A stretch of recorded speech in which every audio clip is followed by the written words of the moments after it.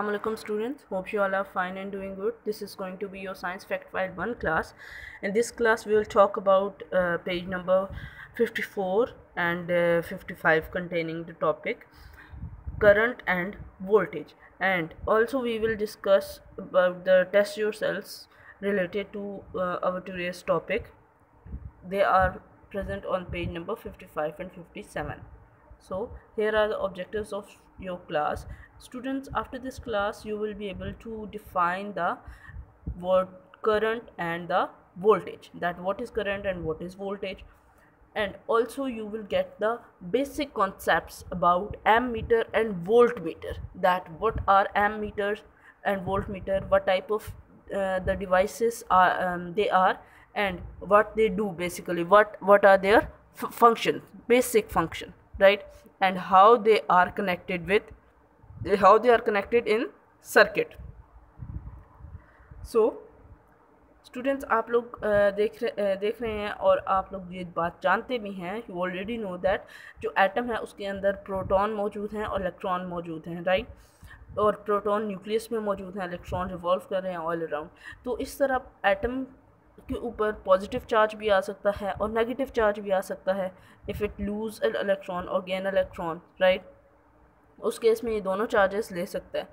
अब एटम जो है उसके ऊपर पॉजिटिव चार्ज भी आ सकता है और नेगेटिव चार्ज भी आ सकता है, लेकिन हम ये नहीं कहते कि हर वक्त ये चार्जेस आते हैं, लेकिन ये एक ख़ास स्टेट में आते हैं।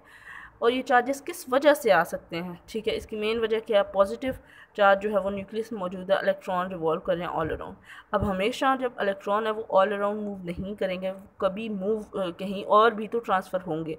जब ये ट्रांसफ़र होते हैं तो in the result of their transference charge obtain होता है इस पे एटम पे।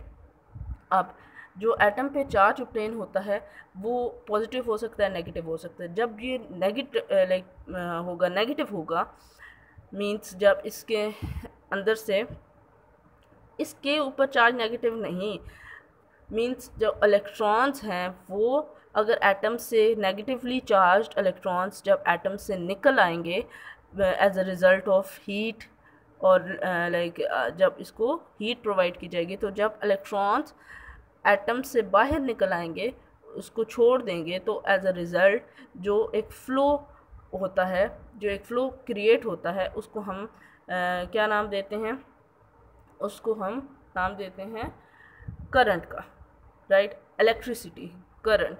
जो इलेक्ट्रिसिटी वर्ड है वो एसोसिएटेड है with the flow of electrons. Basically जो इलेक्ट्रिसिटी वर्ड है वो रिलेटेड है with the flow of electrons, and जो फ्लो ऑफ इलेक्ट्रॉन्स है उसको हम करंट नाम देते हैं। जो वायर्स के अंदर इलेक्ट्रॉन फ्लो करते हैं उसको हम नाम क्या देते हैं, we term it as current और इलेक्ट्रिसिटी। एज एन एग्जांपल अगर हम बात करें तो हमारे पास अगर कॉपर वायर है, उसके अंदर जो कॉपर वायर है तो तमाम के तमाम एटम्स जो हैं वो कॉपर के प्रेजेंट हैं। अब कॉपर वायर के अंदर जो कॉपर के एटम्स हैं वो उनके अंदर इलेक्ट्रॉन्स भी मौजूद हैं। जो इलेक्ट्रॉन्स हैं जब वो बाहर निकलेंगे एटम से और इलेक्ट्रॉन्स फ्लो करेंगे हर एक एटम से, मतलब अपना अपना इलेक्ट्रॉन जो है वो अगर एटम रिलीज़ करेगा तो वो जो तमाम के तमाम इलेक्ट्रॉन्स का एक फ़्लो है उसको हम नाम क्या दे देंगे, वायर के अंदर जो इलेक्ट्रॉन का फ़्लो है उसको हम नाम दे देंगे करंट या इलेक्ट्रिसिटी। और इलेक्ट्रिसिटी वर्ड एसोसिएटेड है with the flow of electrons, right.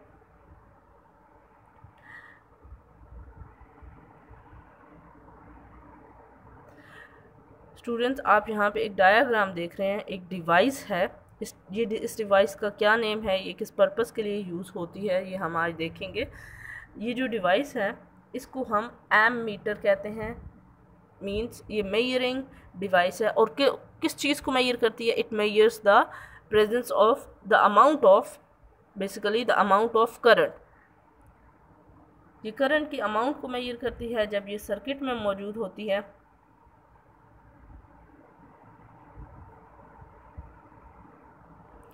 Size जो है, size of current is measured in units. अब किस तरह इसको मेजर किया जाता है, किस तरह इसको मेजर किया जाता है, in the form of units. Units की फॉर्म में जब करंट को मेजर किया जाता है इन द सर्किट, उसको यूनिट का नाम क्या होता है, that is ampere, AMPERES, amperes. और शॉर्ट फॉर्म जो है वो AMPS लिखा जाता है, एम्पियर्स। और इसका सिंबल क्या होता है, कैपिटल A।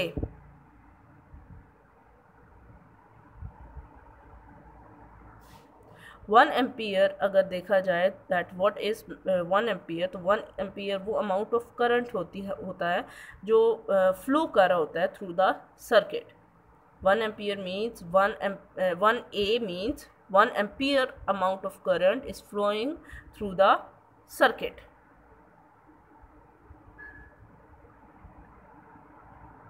अगर हम सर्किट की बात करें तो जो इलेक्ट्रिक सर्किट है उसको हम सिंबल से भी डिनोट कर सकते हैं। उसमें जब हमने एम्पियर लगाना होता है तो सिर्फ़ और सिर्फ हम एम्पियर जो डिवाइस है वो सर्किट में सीरीज़ में कनेक्ट कर सकते हैं, राइट। मतलब सीधा सीधा कनेक्ट कर सकते हैं, राइट। और ये कहीं पे किसी भी पोजीशन में अटैच की जाती है। इन सिंपल अगर मैं आपको बताऊं तो एक रिंग बना है, ठीक है, उस रिंग में आप कहीं भी अप्लाई कर सकते हैं, राइट। सीरीज़ और पैरेलल का कॉन्सेप्ट नेक्स्ट टॉपिक में आपको मैं बताऊंगी। यहाँ पे अगर आप सर्किट देख रहे हो तो यहाँ पे बैटरी अटैच है, यहाँ पे एम्पियर मीटर अटैच है जो डिनोट हो रहा है कैपिटल A से। और जो बल्ब है वो सर्कल के अंदर जो क्रॉस का साइन है उस चीज़ को डिनोट कर रहा है, बल्ब को।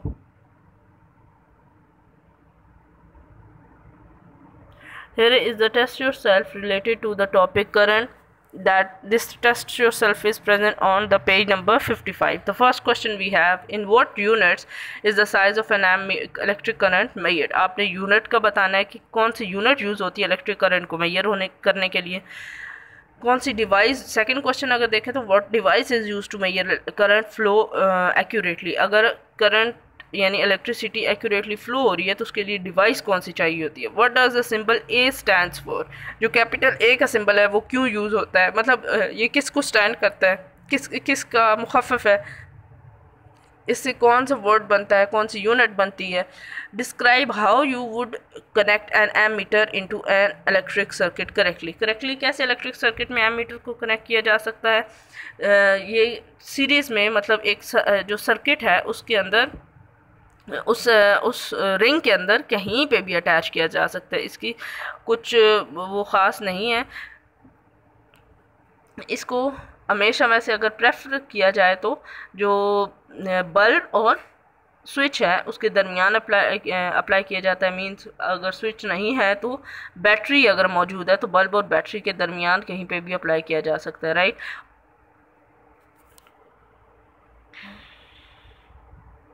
सो स्टूडेंट्स आप यहाँ पे देख रहे होंगे कि आपको ड्राई सेल्स दिखाए गए हैं। ये जो ड्राई सेल हैं इनकी ख़ास एक क्या है, एक वैल्यू है। जब भी आपको इत्तफाक हो, अगर आपने कभी ड्राई सेल देखे हों या कभी ख़रीदे हों तो उनमें उन ड्राई सेल्स के ऊपर बैटरी के जो सेल्स होते हैं उनके ऊपर अमाउंट लिखी होती है कि इतने जो है अमाउंट ऑफ जो इलेक्ट्रिक करंट है वो दे सकते हैं। फॉर एग्ज़ाम्पल 1.5, 3 और उनके साथ एक यूनिट लगी होती है जिसका सिंबल होता है कैपिटल V। उसको हम क्या बोलते हैं, वोल्टेज। आज हम बात करेंगे वोल्टेज की। इलेक्ट्रिक सर्किट के अंदर जो इलेक्ट्रिसिटी का सोर्स होता है, लाइक इलेक्ट्रिसिटी को डायरेक्ट भी हासिल किया जा सकता है फ्रॉम द मेन बोर्ड, ठीक।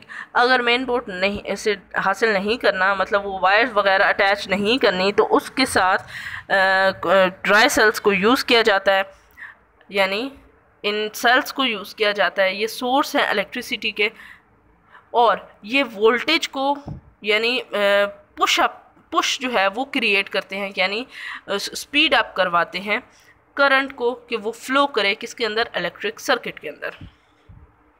सो आज हम बात करेंगे वोल्टेज की।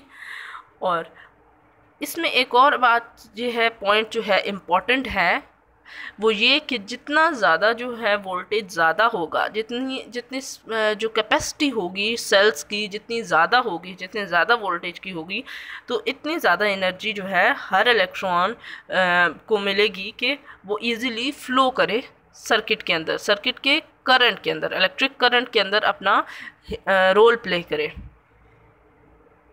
जो वोल्टेज है इसको मेजर किया जाता है in unit, that unit is volts, और इसका सिंबल क्या है, capital V. Here is the test yourself of today's lecture. It's on page number 57. The first question we have, what is voltage? Voltage क्या है, आपने इसको डिफाइन करना है। And the next, unit of voltage, voltage की unit क्या है, क्या होता है जब what happens to a light bulb in a circuit, circuit के अंदर जब लाइट बल्ब हो तो light bulb, what happens to a light bulb in a circuit when the voltage is increase, जब वोल्टेज को इंक्रीज किया जाता है तो लाइट बल्ब जो है वो उसके साथ क्या होता है।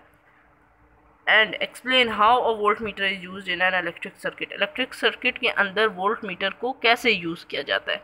ये दोनों बातें ये अभी तक हमने नहीं पढ़ी, अभी हमने पढ़ा है what is voltage and what is the unit of voltage. तो ये हम आपने ये दोनों क्वेश्चन इसके खुद से अटेम्प्ट करने हैं। Thank you so much.